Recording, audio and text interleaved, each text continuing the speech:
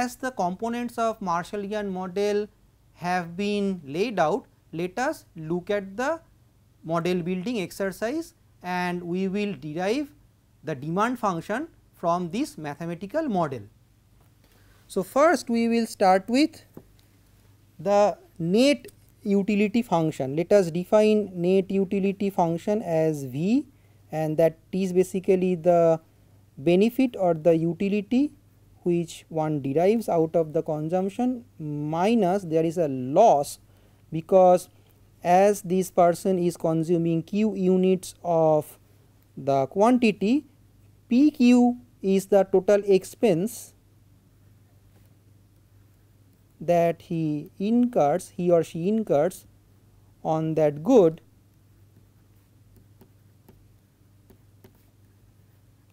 So, this amount of money is foregone to consume the good Q. Now, this amount of money could have been used somewhere else to buy some other commodity maybe.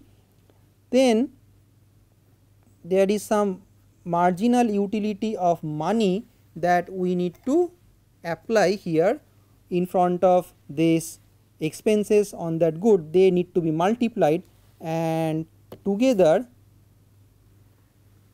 this lambda PQ we will talk about the loss or cost of consumer. Now, there is a benefit portion here in front. So, this is the gain or benefit, and V needs to be maximized with the decision variable.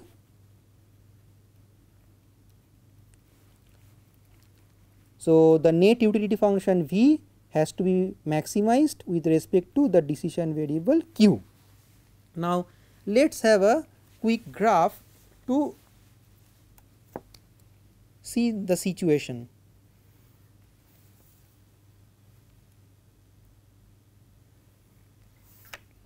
So, here we have units of commodity consumed Q, and we are plotting the UQ and lambda PQ both. So, of course, concave to origin and cost curve will take the shape of a straight line like this, because lambda is constant, P is constant. So, it will be a straight line with slope lambda PQ. So, of course, this gap between these two curves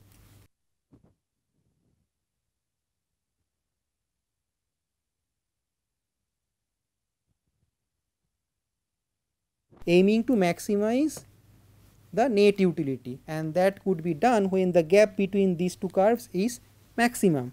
So, basically we are going to have a parallel straight line with the same slope at this point, where it makes the tangency to the total utility function or UQ. We find the consumer's equilibrium, because it is at that point, say denoted by point A, we find a Q star such that the net utility V is maximized. Now, we can represent the consumer's equilibrium A in a different manner as well. So, this alternative graphical representation will be in terms of the marginal utility function. In the upper panel, we have already plotted total utility function, and we have seen the consumer's equilibrium denoted by the consumption level Q star. Now, let us going to have an alternative graphical representation of consumer equilibrium under Marshallian assumptions through marginal utility curve. So, for that, let us now look at panel B diagram. So, let us call this panel B, and the above one is the previous one is panel A. So, now in the case of panel B diagram, we have plotted downward sloping marginal utility curve. This time we have drawn it as convex, it does not matter, it may have been a straight line also. Now this horizontal line, horizontal to q axis, is basically the constant that we have used in the cost line. So that is the slope of that cost line, lambda p. Here we are going to plot that. So this is a fixed number, of course, because we are talking about a particular straight line from origin. So of course only one slope possible.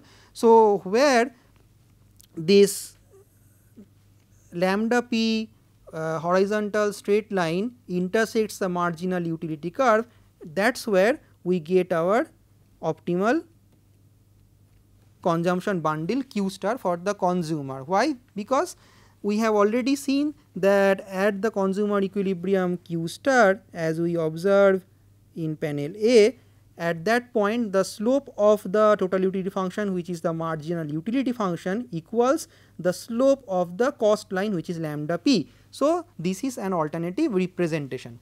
Now with this, let us also look at how one can derive demand function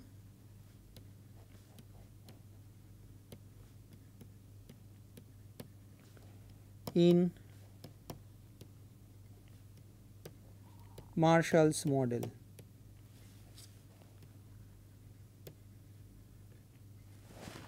Now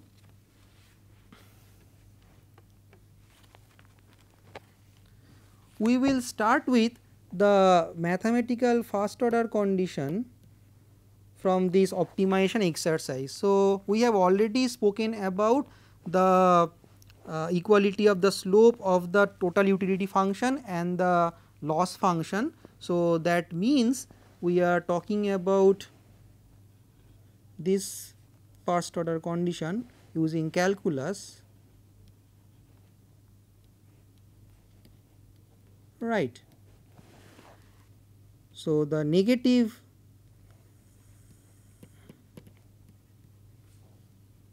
slope of demand function is derived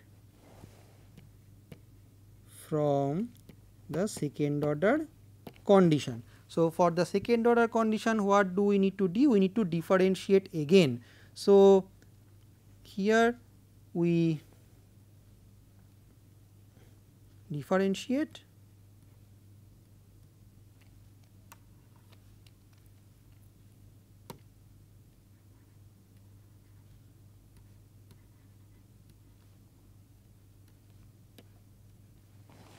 then we can rewrite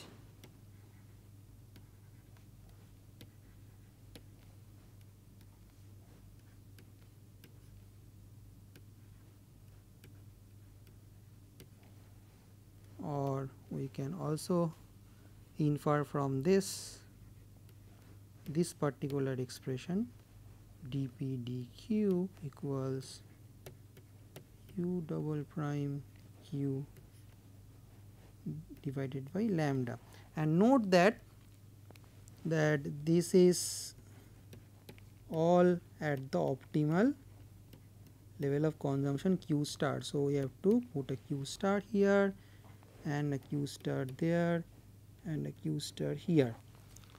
So now note this assumption, diminishing marginal utility gives the sign of this particular second order derivative, and the sign would be negative because the marginal utility is a downward sloping function, whereas the lambda is a non-negative number.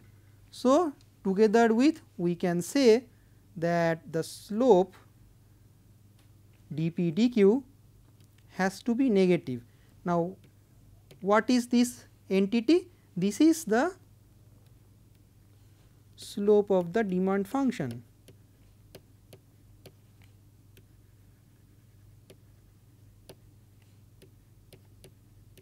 right. So, now we have established that demand function has to be a downward sloping curve. Now, we are not commenting on the curvature, whether it is straight line or it is convex or concave, it has to be a downward sloping curve. Now, from the Marshall analysis, can we derive the demand function? Now, note that from the first order condition that we have earlier, we can write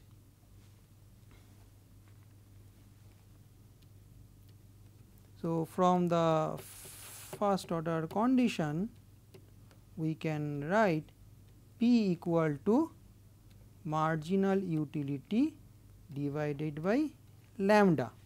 Now, of course, marginal utility is a downward sloping curve, it can be even a straight line, lambda is a constant number, non negative. So, of course, we can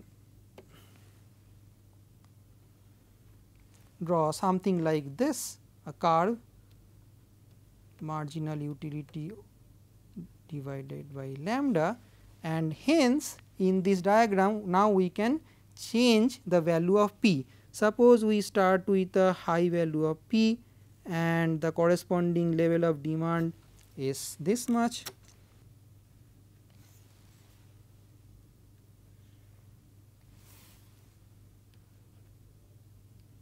Q1. So, if we now lower the price of the commodity to P2,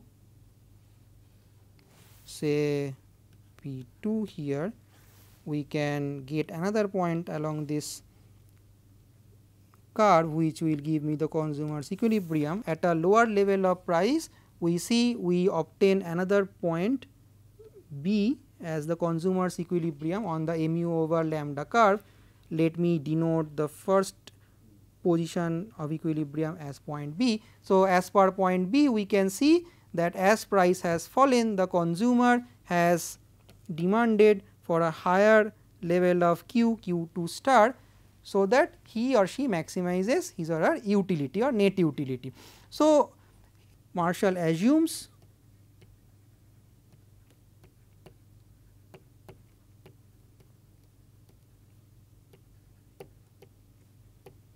lambda equal to 1. So, if that is the case, then the marginal utility curve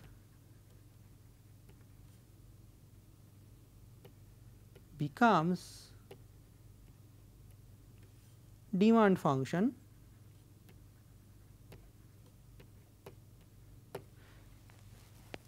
Now, note that this is a very interesting result.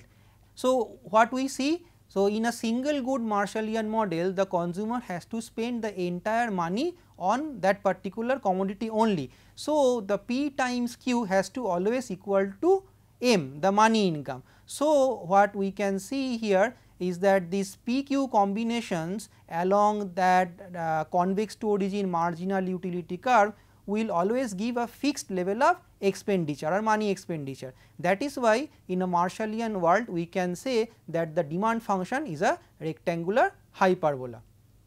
So, with this we have concluded our discussion on one good Marshallian theory of consumer behavior.